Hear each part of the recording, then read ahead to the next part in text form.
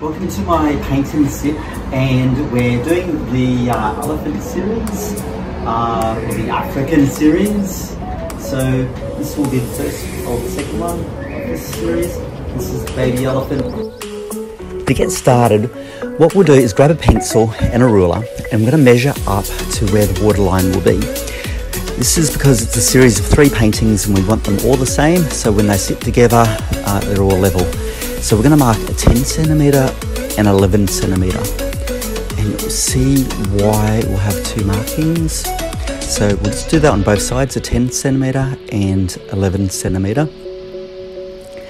And we'll grab a little bit of tape and put in some tape, and this will put in the horizon line. And this one we're going to paint down. So we're going to paint the sky first, and we'll paint the sky down to this mark. And then, because then we've got to paint below that, that's when we'll move the tape down. So then we can sort of like paint the next line. Okay, so what we're going to do is start with the sky. With the sky here, we're going to make up, there's a few colours in there, orange, pink and yellow. So we're going to pour out some yellow, some white and red. So we need the red to mix up with the orange for the very top. And then we're going to mix up some white, which will make the pink for the middle of the sky. So we just need those 3 colours initially. So we'll just grab our little brush, mix in a little bit of yellow with some red.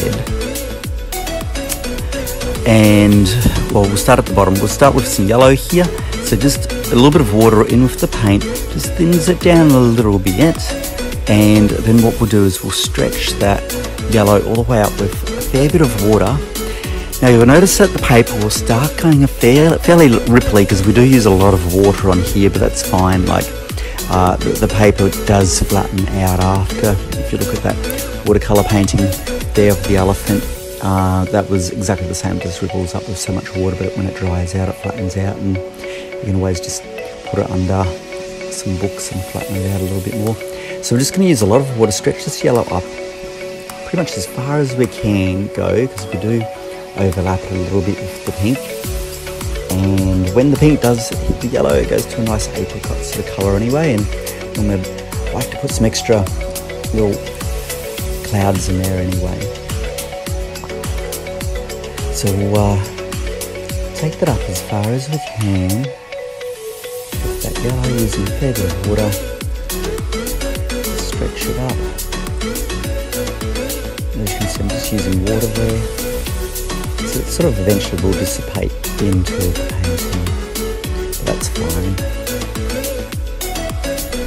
Okay, so this is the stage where we do need that little bit of red, and we can make up this orange. So we just want a tiny little bit of red in with some yellow, and it's going to go orange really fast, so you don't need a lot of red. So we can use a fairly opaque mix up at the very top, because we will use a lot of water just to spread that back down into the sky. So we'll put a fairly opaque top up there. And I've got my tape going up and around the painting, so that will hold pretty much any of this paint, even if it's water dried down and it's running. It always seems to hold it there, so it's fine. Okay, so just use a heap of water that stretches down, and then I'll actually use a bit of white, and putting a little bit of white mixes it in to make it a little bit more of a goldy orange. So it just makes the colour look so much better, especially for a sky. And then we can just stretch this down as much as possible with that white, light orange. Using heaps of water, stretch it all the way down as far as you can. And then the last step in that sky will be putting the pink through the middle. We'll sort of bring that down as far as possible so when the pink meets it. Okay, so we're going to mix up a little bit of pink now. So what we're going to do is grab a little bit of red, mix it in with the white. Now you don't need a lot of red, it's going to go fairly hot pink. We want probably more of a strawberry pink anyway. But yeah, just mix that in. And then just straight through the middle here, we're going to put in our pink for our clouds going through the middle here. And we can put a fairly opaque strip through the middle. And then we can water that down. A fair bit of water, maybe a bit more white, just when we stretch it up and meets the other colours. So we just pull this all the way down. As you can see, I'm using a fair bit of water there, so you can just use your finger to wipe over it if there's too many drips.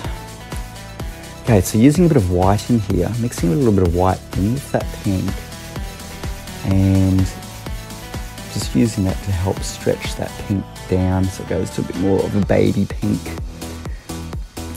Not so much white, but in the more of a baby pink.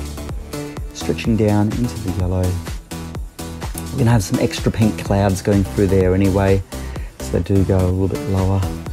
And then we'll use a little bit more white. I have to get a bit more white out so that I can blend that pink up the top back into my orange sky, up into the stratosphere.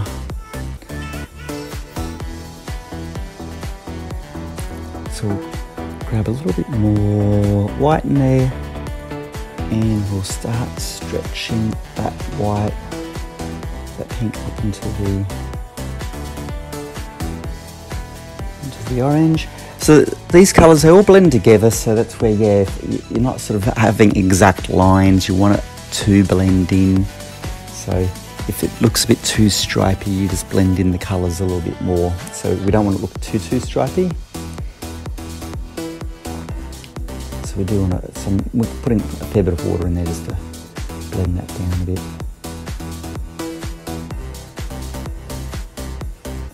So once I've got a good blend there, I'll put in some extra clouds. So basically these are just a few pink stripes, like lower stripes. And then I'll use the white again, just to blend it in. So I've got a few more extra little clouds there, and I'm just using a little bit of white on top. So basically the clouds will normally catch the colour from underneath, from where the sun is. Then it'll, the clouds always go fluffier as they go higher up, and so that's why they'll sort of fluff out into that white, fluffy top bit. So clouds are normally fairly flat at the bottom, fluffy at the top, bouncy at the top. So just using a bit of extra white just to pull that out. So this one here, I do actually have a little bit of that sun actually sitting in there. So I'm actually going to put in a little bit of a round white circle and then sort of blend that in. And that's why on the reflection, on the elephant here, we've got a fair bit of white in the middle where it's actually the reflection of that white sun that's sitting there in the middle. And I'll just blend that in a little bit with the rest of the sky.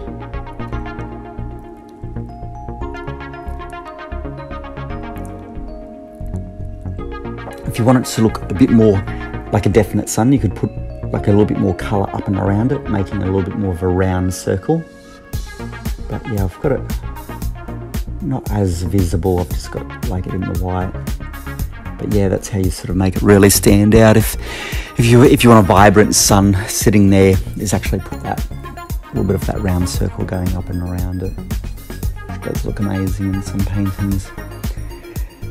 Okay, so that's pretty much it for the sky. So we'll change colour over to the black, but we'll have a sip now. So we'll have a sip between drinks. Cheers. And this is a good time to pause the video.